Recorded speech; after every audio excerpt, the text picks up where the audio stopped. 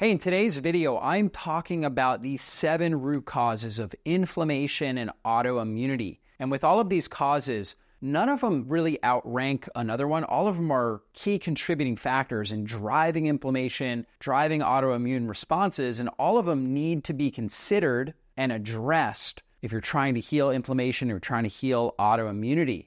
And so let's take a look. First one here that I've got listed, again, no particular order, but leaky gut and low stomach acid. When our digestive system gets compromised from things like not being able to produce enough stomach acid, not being able to produce enough bile from our liver and gallbladder, not being able to produce enough digestive enzymes and having bad bacteria building up in our digestive system, now we start getting large undigested food particles getting into the bloodstream, and that drives up inflammation. If that happens for a very short-term period of time, you might notice that you might have some discomfort, you might have a little bit of inflammation flare-up, but then it gets under control. But if this is happening with every single meal, we're just driving the inflammatory pathways in our body, and we create a state of chronic inflammation that can also, depending on your particular genetics, turn into autoimmunity or an autoimmune disease.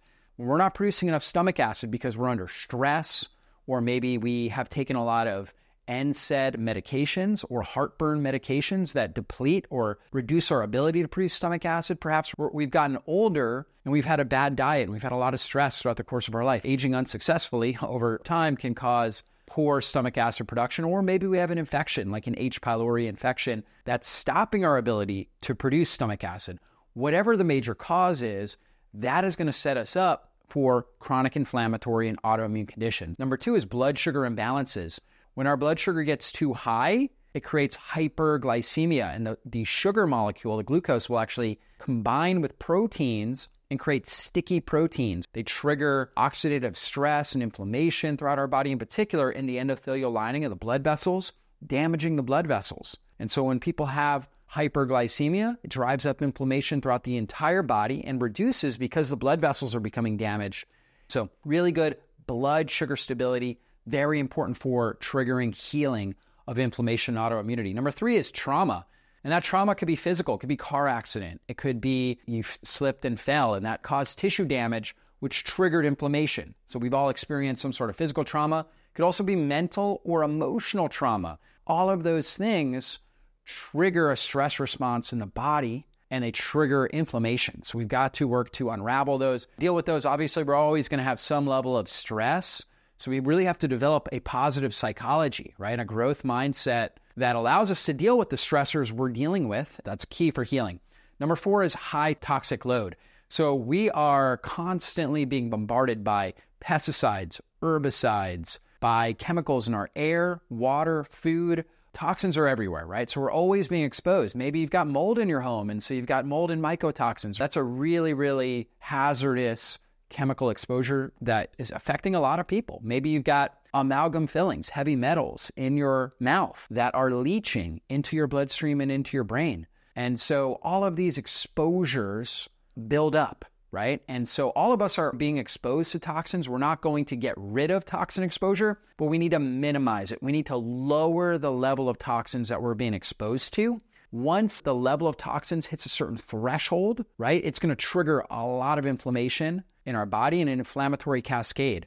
So the best thing we can do is reduce our exposure to those toxins and then support our body's natural drainage pathways, making sure that we're peeing and pooping, right, toxins out of our body. That's key. Sweating them out, things like infrared sauna, exercise, breathing them out. Respiration is a key way that we move those toxins out as well. So reduce exposure and then help improve our body's natural drainage and detoxification pathways. Super key here. Number 5, and this is probably the most common, especially in our westernized societies, it's circadian rhythm dysfunction. All of us have experienced this. We've been up late at night. We've been up working or being exposed to blue light, bright lights at night. There's a saying that says malillumination or poor light exposure is to the body what malnutrition is to the body. Light is information to the cells of our body. And so when we're getting the wrong light exposure at the wrong time, that actually tells the cells we're in a dangerous environment. And they go into what we call a cell danger response, which ultimately is going to trigger more inflammation. So it's really key that early in the day, we're getting a lot of good sun exposure, right? Or natural light exposure. Even if you just go outside for 5 minutes, that's going to help your circadian rhythm. It's going to help bring down inflammation in your system. And in the evening, right, trying to get out into kind of the red light that you'll see with sunset. The types of rays that are coming out, the photons that are coming out are red and infrared early in the day and late at night. And those are very anti-inflammatory, very good for the mitochondria, set the circadian rhythm, set you up for good sleep. Now, once the sun goes down, you need to make sure that you're blocking blue light. If you're using electronics, watching a TV or whatever it is, make sure you got the blue light blocking glasses.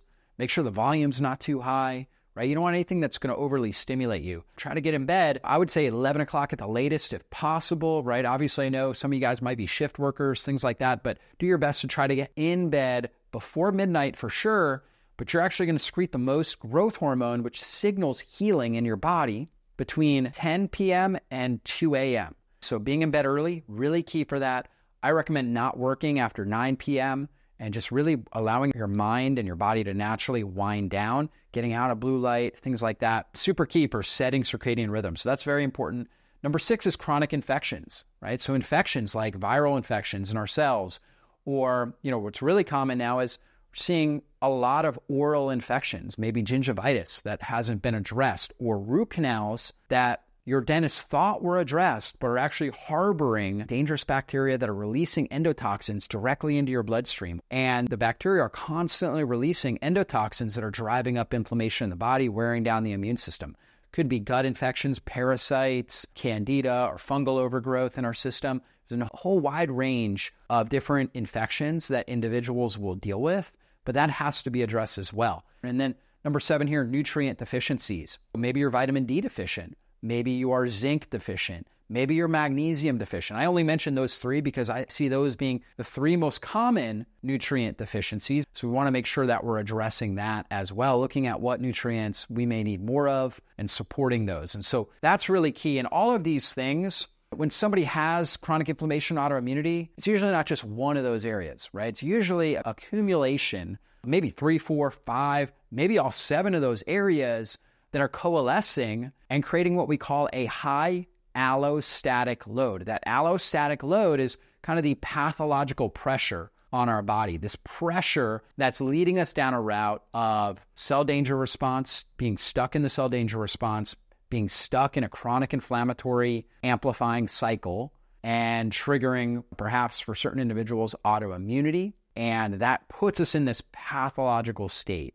So we have this high allostatic load from the accumulation of these stressors on the body, and that load is too much for our body's own natural ability to heal, repair, and adapt, right? So our body normally has a certain load on it, but it can adapt to it. It can repair itself, heal, and actually get stronger and more resilient. For example, we think about exercise. Exercise is very stressful on the body. In fact, if you do intense exercise and I take your blood work, right after you do it, we're going to see really high inflammatory levels, real high CRP, different inflammatory biomarkers.